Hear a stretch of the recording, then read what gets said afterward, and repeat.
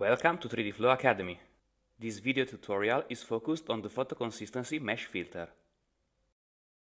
The photoconsistency-based mesh optimization will adjust the triangle positions to maximize the photoconsistency of their reprojection. You may run this filter directly when reconstructing a mesh or after a mesh has been reconstructed. It is worth noticing that this is not a three-dimensional only filtering.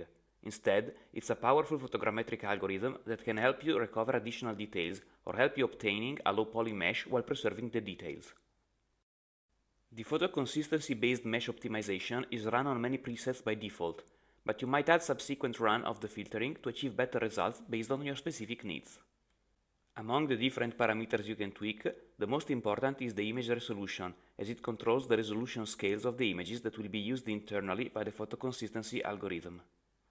When you have a good geometry in the reconstructed mesh to begin with, it's advised to keep a high resolution in the photoconsistency mesh optimization, more than 50%, while if you have a low quality mesh as input, you should keep a lower resolution.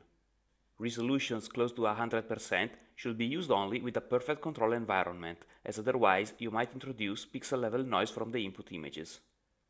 We usually deal with three scenarios: mesh with noise, high quality images; mesh with noise, low quality images; good mesh, high quality images. You can find our suggested photoconsistency settings for these cases over at 3dflow.net. Let's see an example. Consider the following mesh, which clearly shows a low detail level as well as noise distributed throughout the surface. Since the pictures taken were of good quality, these results can be summarized with the mesh with noise, high quality images scenario. Using the scenario suggested settings, including the optional steps with images at high resolution, we're able to obtain the following output. Let's see a common error. The initial mesh has too many imperfections that require a low resolution analysis in order to be corrected. Applying the photoconsistency directly to high resolution images, as in the case of good mesh high quality images, would yield the following worse result instead. Let's see another example. We have already reconstructed a mesh and applied the photoconsistency during its reconstruction, but its poly count is very high. While we could use a manual filter, decimation or retopology, a better result can be achieved by increasing the target reprojection area while decreasing the resolution.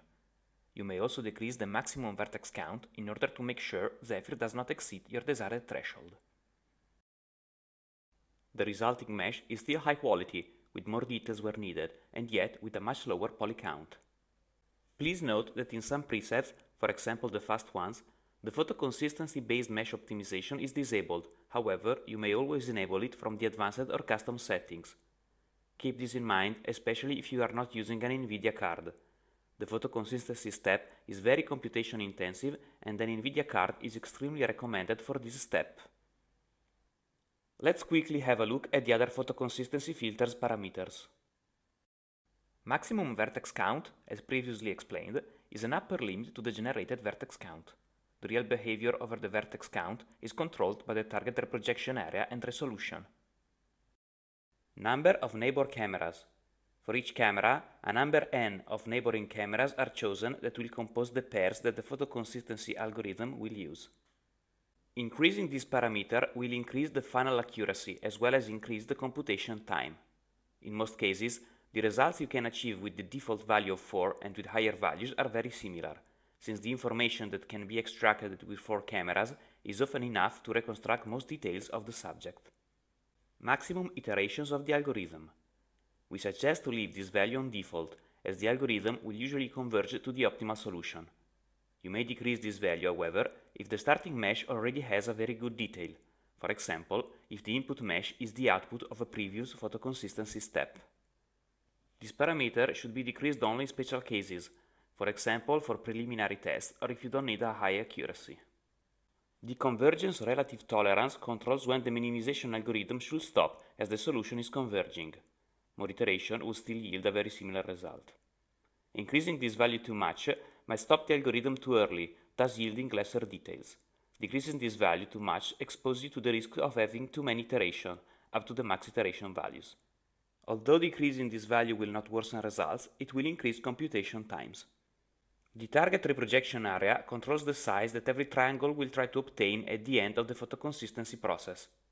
Given a triangle, its final reprojection area in pixels to the nearest camera will tend to get near to this specified value. Lowering this value will make a denser mesh. The final mesh will then have a variable level of detail, with a higher vertex count corresponding to those areas that are viewed by the nearer cameras. In most cases, the default value will work well. In case you are dealing with a mesh that is already very good, for example one that has already finished a photoconsistency step, this parameter can be decreased to try and extract even more details, while it can be increased in case of noisy meshes and low-quality images. If the hierarchical subdivision value is greater than 0, the photoconsistency algorithm will be applied more times in a sequential way, automatically adjusting the image resolution and the iteration number. This means that the same results can be obtained by running the same algorithm multiple times with different and appropriate settings. When the Use Symmetric Pairs option is enabled, the algorithm will analyze each pair of cameras, A, B, in a symmetric way, A towards B, B towards A, during each iteration. If this option is not selected, the analysis will be interleaved in between each iteration, A to B when odd, B to A when even. Usually, the final level of details is very similar regardless of the value of this option.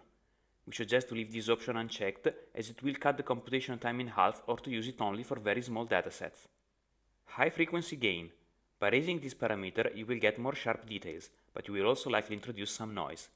Depending on the desired kind of output, you can raise this internal parameter. Thank you for watching, and don't forget to join our 3Dflow Academy Facebook group to vote for the next video tutorial.